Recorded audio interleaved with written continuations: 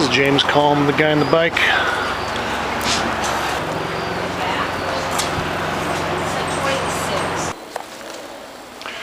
So we're at the MITCHELL ALGUS Gallery, and we're going to take a little look at the Willoughby Sharp exhibition here.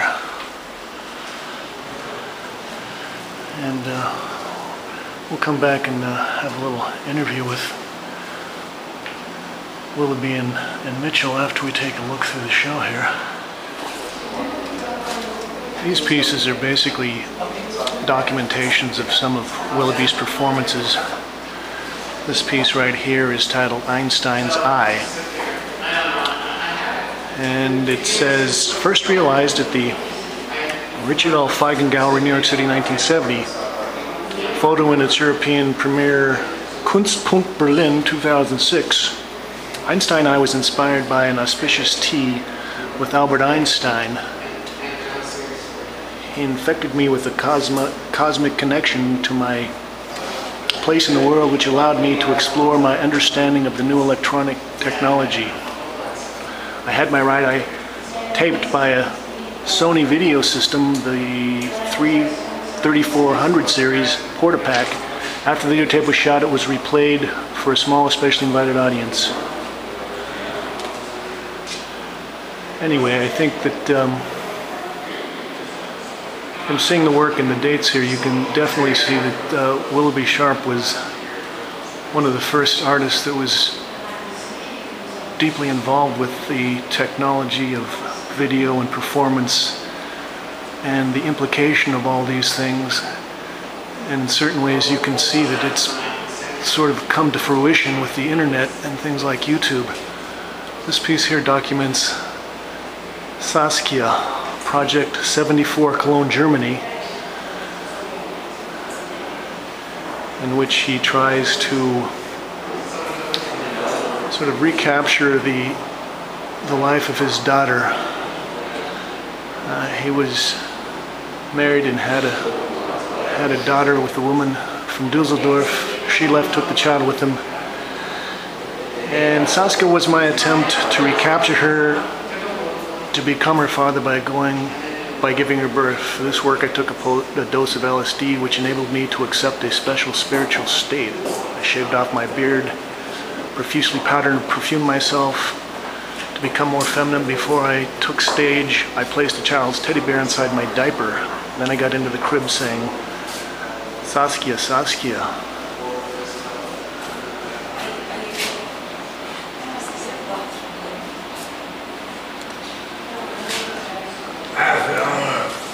This is a wall of pieces documenting some of the many performances done mostly at colleges and universities.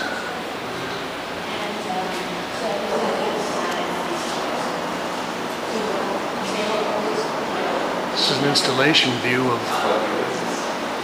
the exhibition, which is actually titled Willoughby Sharp Reappearance.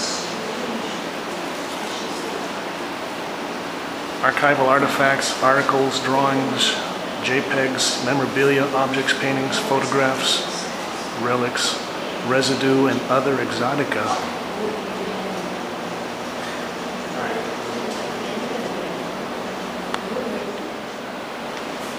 This is an intriguing piece, Willoughby Sharp Inside Out, a 300-hour video performance.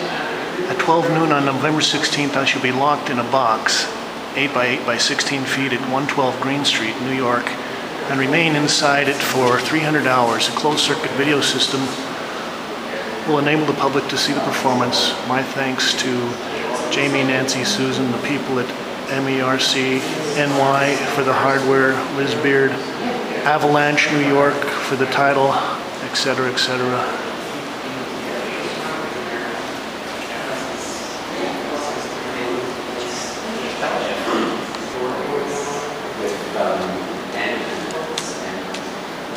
Okay, we got a roll of toilet paper and Carlos Castaneda's The Second Ring of Power.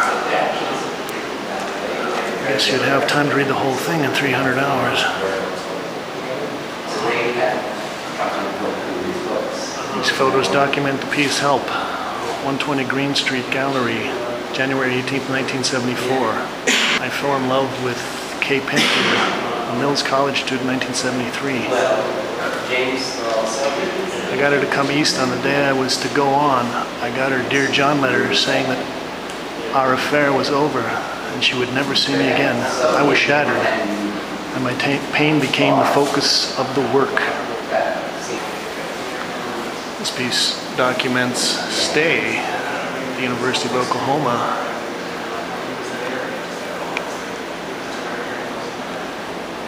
In which he used a gun stuffed under the mattress.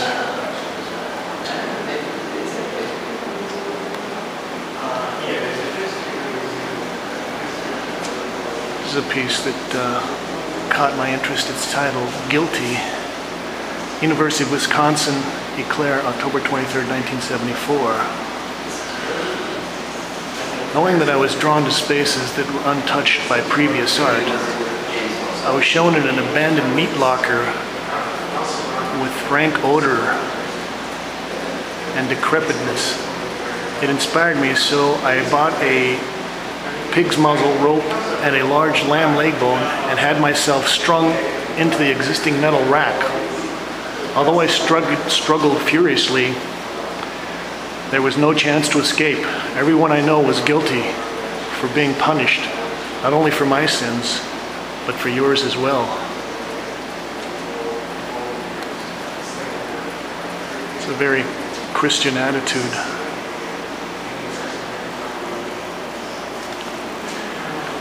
We've got a couple of oil drums that are bolted together. Document his piece, Willpower. This group of photos and text documents Combat Zone Project Incorporated, 1975, Cambridge, Massachusetts.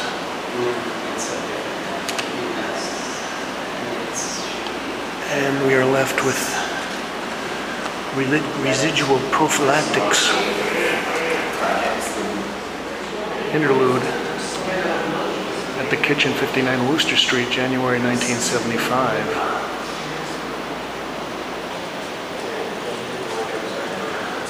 This is the documentation of a piece called Full Womb, University of Massachusetts. Onset, Massachusetts, February 25th, 1975. On the night of this piece, I knew there would be a full moon. A full moon is an auspicious moment for any astrologically inspired artist, especially one like myself, who lives by the stars.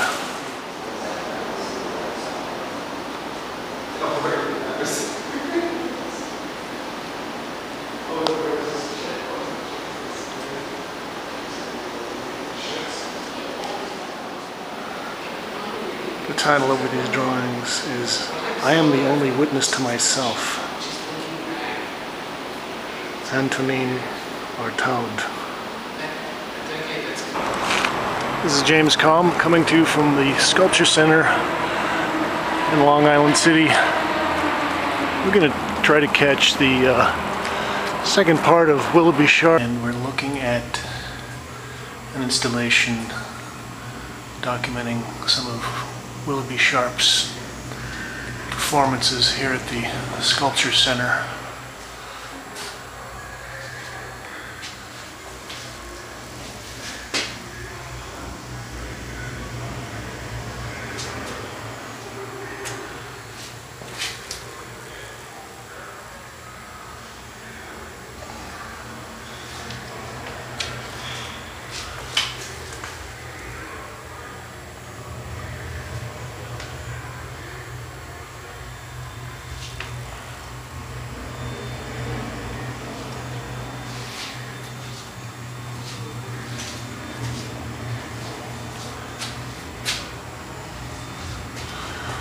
This plywood box documents his piece Inside Out, the 300-hour video performance.